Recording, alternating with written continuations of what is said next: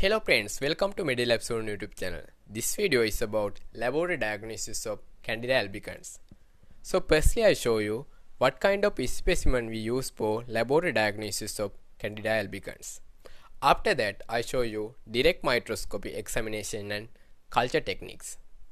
Finally I show you how to differentiate Candida albicans from other Candidae species. You know, Candida albicans is a part of our normal microflora that commonly live in or on our bodies. It can be found in the commensal of mucous membranes and gastrointestinal tract. Most of the time it causes no issues, but it is possible for overgrowth and infections to happen. What are the occasions Candida albicans causes infections? People that are taken antibiotic recently, people with uncontrolled diabetes, immunocompromised individuals, pregnant women, people that are taking oral contraceptives. You know, in this time, most of people take antibiotics. People have uncontrolled diabetes. We can see immunocompromised individuals because of organ transplantations, HIV patients and cancer chemotherapy medications. So laboratory diagnosis of Candida albicans is very important. So let's see briefly about laboratory diagnosis of Candida albicans.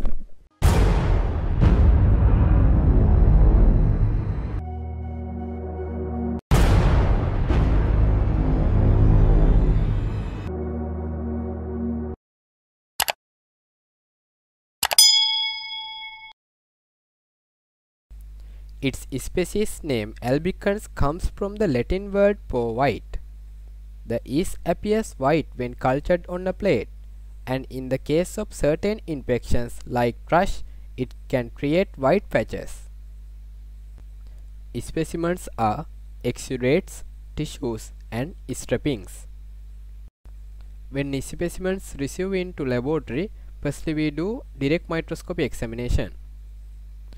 Fresh scraping in 10% KOH from infected skin and gram-stained sputum shows small, oval, thin-walled budding yeast cells and pseudohyphae.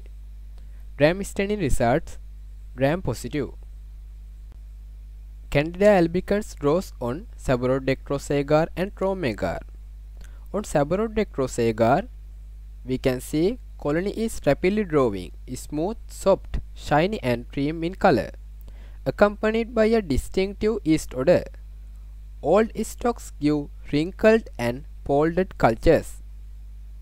On chromagar, we can see green color colonies. Microscopic characteristics. On sabouraud dextrose agar, structures are almost entirely restricted to budding cells with scanty or no mycelium. The cells are thin-walled, non-encapsulated, spherical or slightly ovoid blastospores, measuring 6 to 10 micrometer, 3.6 to 6 micrometer, where aeration is poor. However, mycelium and pseudomycelium may occur in the subsurface growth. How to differentiate Candida albicans from other Candidae species? So we can use germ tube test. Produce germ tube within 2 hours when incubated in human serum at 37 Celsius. Chlamydospores produced by Candida albicans on cornmeal at 25 Celsius. They produces round thick-walled chlamydospores borne terminally or laterally. Biochemical test. Glucose and maltose fermented with acid and gas production. Sucrose and lactose not fermented. Pale pink coloration in tetrasolium reduction medium. Serological test. Limited specificity. Serum antibodies and cell-mediated immunity are demonstrable in most people because of lifelong exposure to Candida albicans. Candida albicans antigen is delayed. Hypersensitivity skin test, which is used as an indicator of functions of the CMI. ELISA and radioimmunoassay detection of circulating candidal antigen either cell wall, menan or cytoplasmic constituents. 1,3-beta-D leucan assay. Beta-D leucan is a component of the cell wall of fungi, detected by its ability to activate factor G of the horseshoe trap coagulation cascade. Highly specific and sensitive test. DNA probe and PCR. So if you like my channel and if you have a question and what kind of video do you need next, please comment below. Thank you for watching my video.